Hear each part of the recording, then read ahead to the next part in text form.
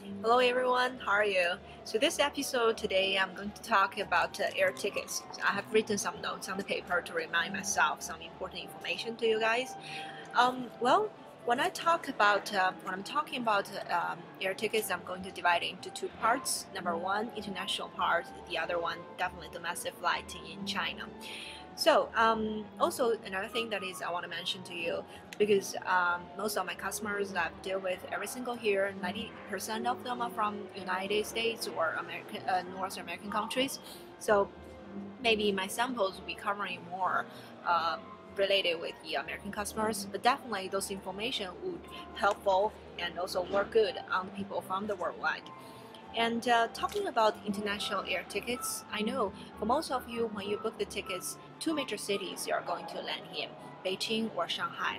Other cities, if you fly in through Hong Kong or Guangzhou, well, I know it's lower percentage because two major cities for to start a trip, about almost 95% of them. So that's also a reason why. Later, when I'm talking more about the air tickets, I'm going to talk more about Beijing and Shanghai. So when you go to purchase the international air tickets, usually you buy it either from the travel agency because you purchase like a tour group, right? The whole package thing.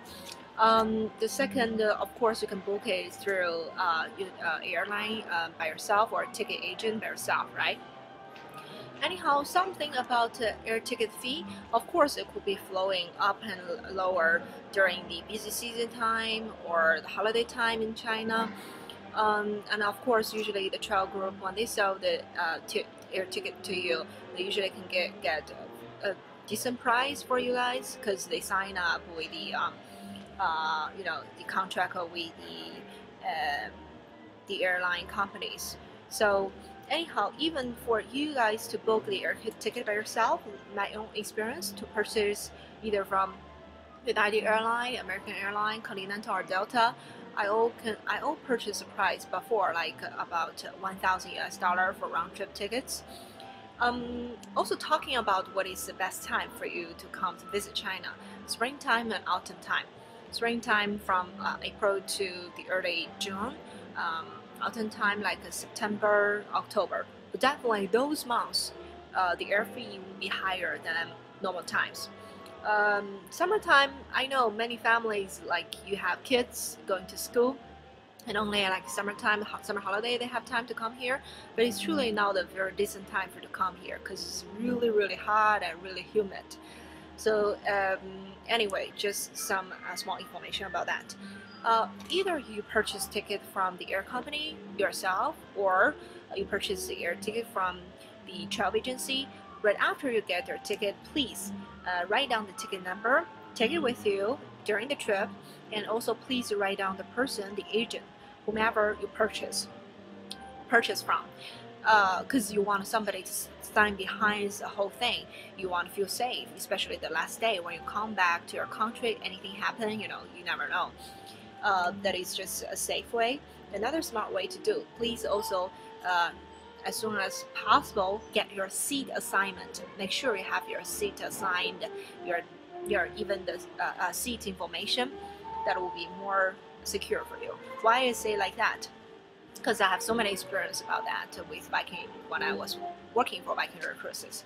A sample for you, like last year, the travel agent helped people to purchase from Air Canada. I don't know whether this is a problem from the Viking Cruises or is a problem from the Air Canada.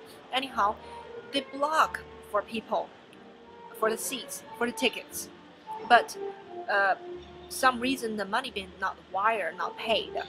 So the last day when we send the people to the air company, they say sorry, your seat not being truly booked or something like that, and then the passengers will be put on the standby list. If you're lucky enough, okay, you can get on the plane. If not, something happened, and this is also none of us would like to see that, right? So that's the reason why when I take my group, I always call the air company, no matter United, Continental, Air Canada, British Airways, to make sure my people's tickets being confirmed. Although I know in your minds, I've never done that before, but just want to be secure.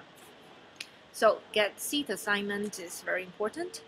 And something about domestic flights. Domestic flights in China are going to take for major 3 air companies you are going to fly with, like Air China, China Eastern Airline, or China Southern Airline. I'm going to give more detailed information for those websites link down below later on. You can check by yourself. So if you buy those airline tickets from overseas, from outside the country, you truly need to do the reconfirmation for your air ticket, especially if you fly in with like Air China and fly out with Air China. So you need to call them to reconfirm your tickets. Or another way, very simple, you give your ticket information to the concierge of the hotel you stay in. They also can help you to make reconfirmation for your air tickets. How about those domestic flights? Domestic flights, mainly you don't need to worry, because if you're traveling with a tour group, they usually will get your tickets right after you land in. So it's no problem for that. This is something about the domestic flight in China, a little bit different, huh? Something about the mileage declaration. A lot of China air companies right now work together or cooperate together with foreign airlines, like Star License or something like that. So definitely you can declare your mileage. It's not truly much, seriously. But anyhow, if you want to declare it, after you take the flight within a month, you come back to your country, contact with your air company and try to add them. How to do it? Very easy. To maintain your boarding pass, because on your boarding pass they definitely print out your ticket information, so that is detailed enough for you to declare for your mileage. Well, those are the basic information about the air ticketing. Another thing about the time to land in.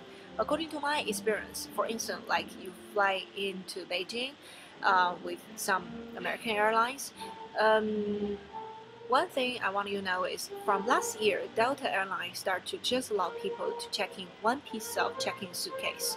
But other air companies such as Continental, American, and United Airlines, they still allow people to check in 2 pieces.